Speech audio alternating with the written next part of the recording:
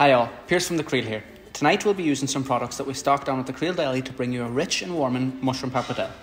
Firstly, slice up some of your favourite mushrooms. We went with some flat caps and chestnut mushrooms for their texture and earthy flavour.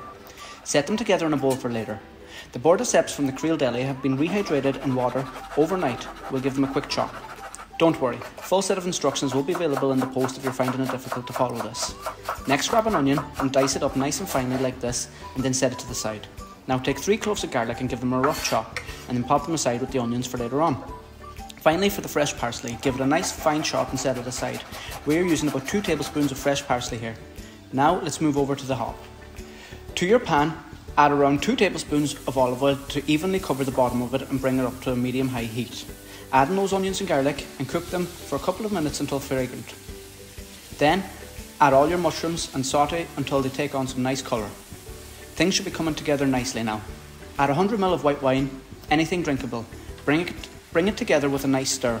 Gently add 2 tablespoons of liquid drained off from the rehydrated Borde Cepes earlier.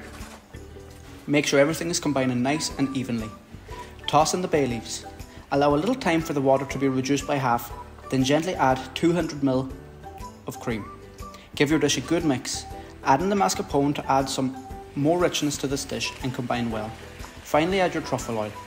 Add your parsley and set on low to cook. To cook the pasta, follow the instructions on the packet. To finish off your dish, add the pasta and some starchy cooking water into the pan and combine your dish in the pan. Mix until the pasta is well coated with a nice thick sauce. This looks absolutely delicious. Now for the best part. Take a little time to plate up your dish in your favourite pasta bowl. We've went and curled ours around the kitchen tongs, but a carving fork would work equally well here. Let's add a nice tiny drizzle of truffle oil over the top, followed by some freshly grated Parmesan. No judgments will be made on how much you're adding here.